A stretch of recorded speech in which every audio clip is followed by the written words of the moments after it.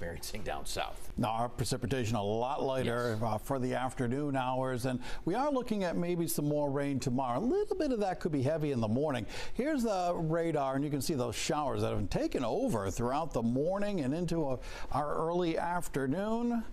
Out in southeastern Mass, not nearly as much rain. They're saying what rain for most of the morning. They're just starting to see a little shower activity come on through. Here's a look at Providence. We've got some rain falling. Notice the skyline looking a little fuzzy there. Temperature got up to 62. Winds from the south at about 8 miles an hour. We still got some rain falling here in Newport as well. Temperature a little cooler, 57 with a wind from the south at 6 miles an hour. Up in Taunton, where we've had sunshine for a good portion of the day, 72. Looks like a great afternoon there. A threat tracker for today remains low. It's just some more nuisance rain. Showers in the afternoon. It actually might get a little bit drier toward evening before more rain makes a return during the evening hours. Now on Thursday, we are looking at some off and on showers, a lot of clouds around, and cooler as well. Friday, a lot better. Looking at this rain working on through the region right now. It's all associated with this area of low pressure out here near the Chesapeake Bay. This is going to slowly kind of work its way on off to the east and northeast next 12-24 hours. So we're looking at this rain this afternoon. And notice as we go into late afternoon, there might be a period of dry weather.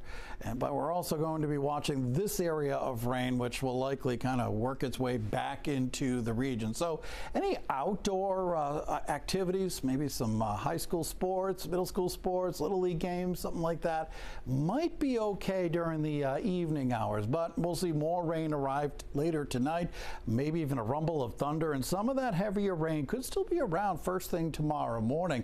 Now this is tomorrow afternoon. We're still looking at rain showers working through the area, and with the northeasterly wind, it'll be tough to warm up, likely only in the low 60s. Friday's looking better though. We've got sunshine mixing with some clouds. Forecast for the rest of the afternoon, looking at high temperatures mid to upper 60s. Of course, that's only where the sun has come out. Along the coastline, especially likely upper 50s to around 60 with occasional showers, at least for the next few hours.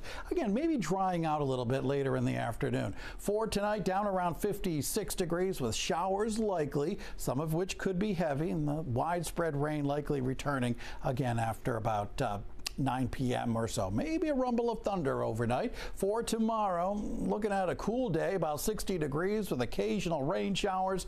Winds from the northeast 5 to 15 miles an hour. Tough to warm up when you got clouds and a northeasterly wind like that and the rain. Here's your 7-day forecast. Yeah, Friday's much better. About 70 degrees with that blend of clouds and sun. Partly sunny on Saturday. I think it's going to be a dry day. On Sunday, there could be a shower, but generally dry, a little cooler, about 63 degrees. So showers for the afternoon. All right, thanks, TJ. New tonight coming up on 12 News at 4. Set to learn later today about several people arrested in an alleged mail theft ring involving the Maine Providence Central Post Office. Then at 5, digging into a survey across multiple local businesses and what they say left an effect on their bottom lines, thanks to the Washington Bridge breakdown. Then at 6, following up on the fallout after dozens of Providence teachers learned they are going to be laid off this year. Join us for the coverage you can count on tonight, starting on 12 News Now at 4 o'clock. Still ahead, it's a new way